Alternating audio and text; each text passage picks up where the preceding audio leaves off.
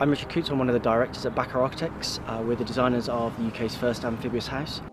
When the client approached us to build them a new waterside home, they knew that it came with a number of issues. It was a flood risk site. So they said to us we wanted wonderful panoramic views, but when a flood comes we want a house which is safe, dry and insurable. The solution that we came up with was an amphibious house, which is effectively a combination of a floating house and has the benefits of an elevated house. So as the water level rises, you can see that we've developed what we call a kind of intuitive landscape, whereby it's terraced at different levels, so you can see the water, the flood water coming up. So as the water level encroaches over this point, you can see over the patio, and the building will start to slowly move.